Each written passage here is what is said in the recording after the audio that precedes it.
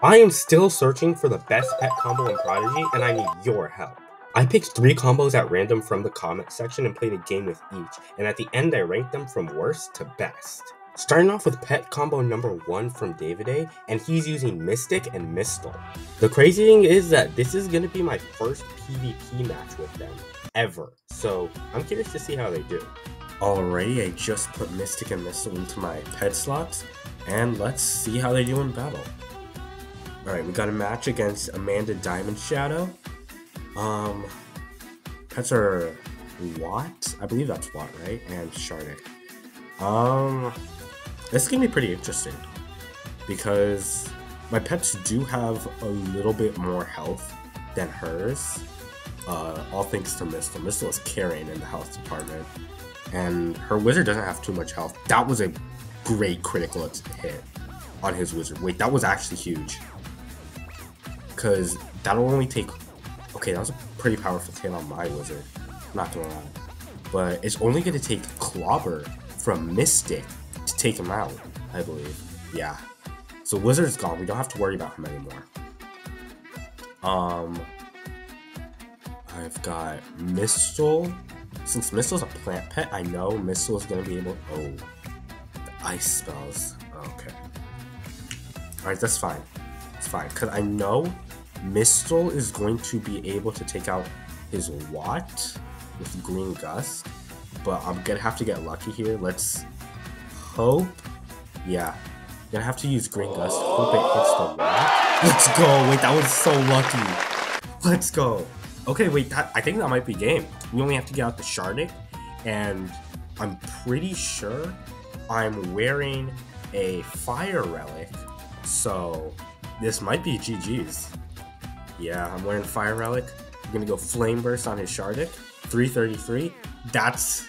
I mean, he's not dead, but he's pretty much dead. What? Goes for an Ice Ball on Mystyyk, but it's too little too late. Overload comes down, and that'll be game. That was pretty quick, not gonna lie. Our next pet combo comes from Mildy CMF, and he's using Crookfang and Nebula. Now, I'm really curious to see how Nebula does. In my opinion, Shadow is the worst element in the game, but let's see if Nebula can change my mind. Alrighty, I just put Crookfang and Nebula into my starting hand, but before I start this, I want to clarify something. So I'm recording the second and the third battles after the PvP update, where basically it uses your normal levels for PvP. So a lot of these battles are probably going to be on different accounts that have the pets leveled up. Like for this one, I'm on my brother's account because I don't have my Crookfang leveled up. I don't think I unlocked Nebula either, so he let me use his account to record this bit. And yeah, but that's all I wanted to clear up, and we'll just hop into a battle. Alright, we got a battle against Kevin Dragonshine, and I just noticed my brother's on a 7-game win streak right now, so hopefully I don't break it with this. Looks like he's using Blizzherod and Mystyyk for his pets. As we saw in the last battle, Mystyyk wasn't too good, and Blizzherod is an ice pet, which shouldn't be too much of an advantage for him, so I'm not concerned about this battle. Oh right, I forgot, Blizzherod does have good speed, so we're gonna have to watch out for that. But he did fumble his first attack, which is really huge. We can quickly try and get out his wizard as soon as possible. Alright, he got the question right. He's using a spell right now. And he went for... Oh! An astral spell on my Nebula. That wasn't too good. And you know, let's take a look at Nebula's spells to see how she does. So Twilight is her like mythical epic special. That looks pretty good. Dim is alright. It's a mediocre area spell. Umbra looks alright. Looks pretty good. And Murkiness is... Oh, brother, this guy stinks! Oh my goodness. Well, Nebula just fulfills the stereotype. It's like all shadow pets are you bad. sure about that?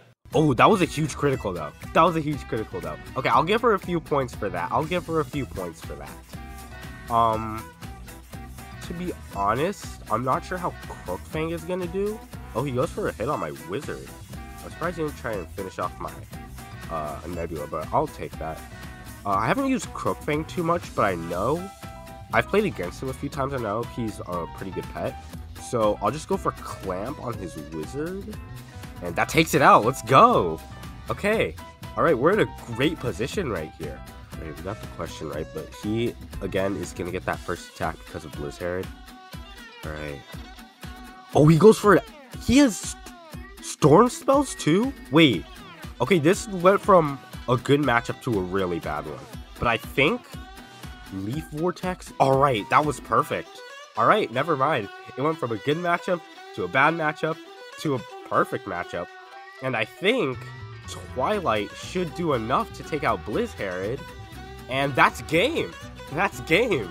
Our next combo comes from user NH8PX3XF7V. Wow, that was a mouthful. And he's using Gloricius and also Gloricius. I've used Gloricius before, and it's a pretty powerful pet, so having 2 on my team is going to be a deadly combo.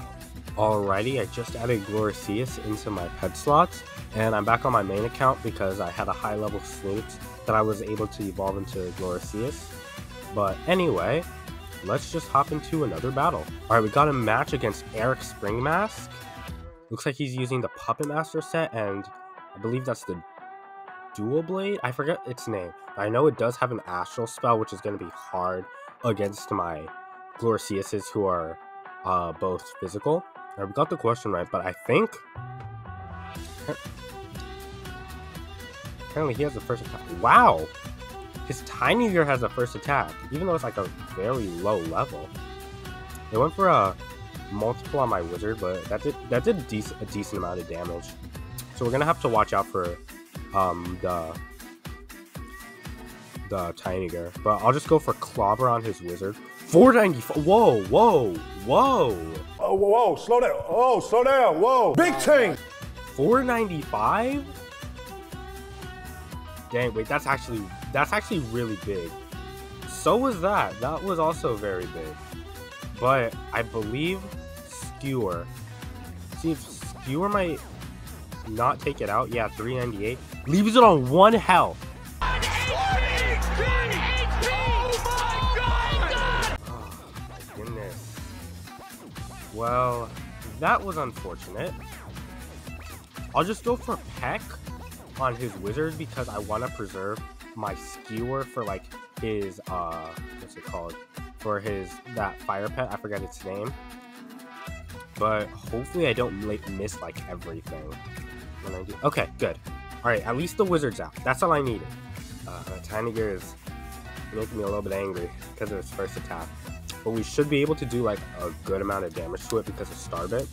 I can probably finish it off with one of my Gloricius spells. Oh! The Tiny Gear missed. Alright, 395.